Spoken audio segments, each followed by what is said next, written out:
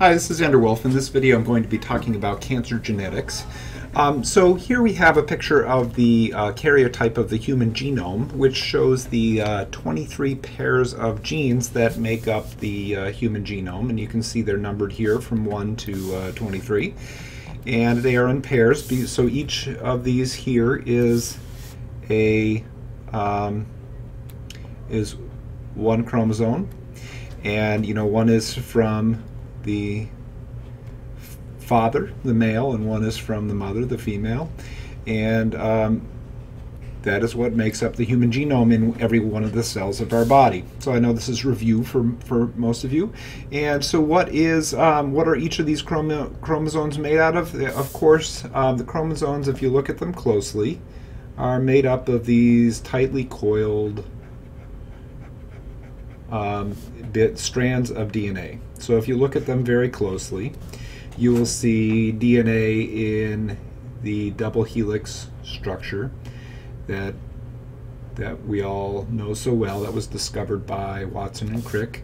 And they are, of course, connected together by the base pairs of the nucleotides. And so if we sort of separate the strands out, and I should draw one in red, I'm going to draw one side in blue here just so that you can see, then we will see that there are sort of base pairs here that connect these sides together, and these base pairs are made up of 4 nucleotides, and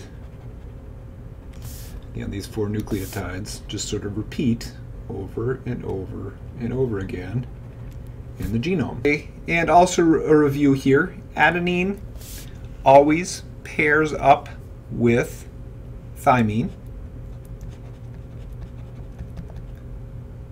and guanine always pairs up with cytosine. Oops, here, let me use the correct color here. So we have the 4 nucleotides, and the nucleotides always fit together in the same pairs: guanine, cytosine, adenine to thymine.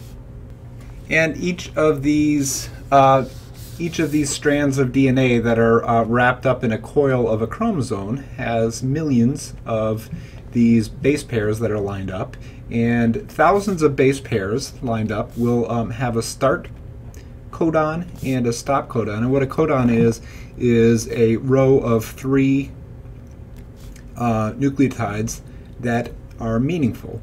And there are start codons and stop codons that that signal that there is the beginning of a gene and the end of a gene. So a gene is a series of nucleotides that is meaningful to the body. And what do the genes? What are the genes for? Well, the genes, obviously, we know that genes pass on genetic information through inheritance from parents to children. But within cells, we know that genes actually code for proteins, and proteins are sort of the things that cells use to both provide structure and function to the cell. So how does DNA code for protein? Well, it needs to make use of RNA in between, and in particular messenger RNA. And there's a lot of complexity to this, and actually there's a video that I'll include in my playlist by Saul Kahn. He did a really nice job of explaining this in his explanation of genetics. So if this isn't really making sense to you, then I would suggest going back to that video and just looking at that briefly. RNA looks very similar to DNA, is that it has similar nucleotides. The only difference is that instead of the thymine, it has uracil. And what happens when the cell is ready to make a protein, it is going to create RNA by having a protein come along the DNA strand and actually split the DNA strand apart, and then start to create the RNA by connecting appropriate nucleotides, by connecting the corresponding nucleotides to the nucleotides in the DNA. Here, let me just demonstrate that here.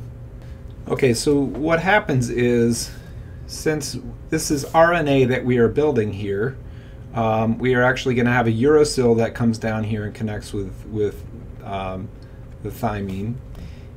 I mean the adenine. So we have a uracil here that's connecting to the adenine, and we have a guanine that connects. We have a cytosine that connects to the guanine. All right. So we have a cytosine here, and then we have an adenine that connects to the thymine, and we have a guanine that connects to the cytosine, and a cytosine, etc. So you kind of get the point here.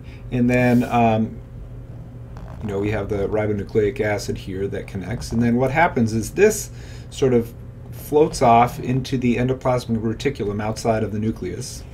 And here we're going to pretend that we sort of went outside of the nucleus here, and we'll disconnect from our DNA here, and messenger RNA is single-stranded. And what happens is each of the sort of three, each codon here of 3 nucleotides actually connects with an amino acid. So we have an amino acid that connects with this, and one of the 20 amino acids in the body, and I'm not going to go into which one's which. So we might have, you know, like a tryptophan here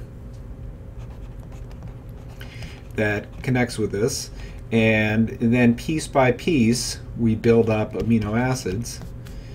So we have amino acid 1, amino acid 2, amino acid 3, and we slowly build up our protein. Okay?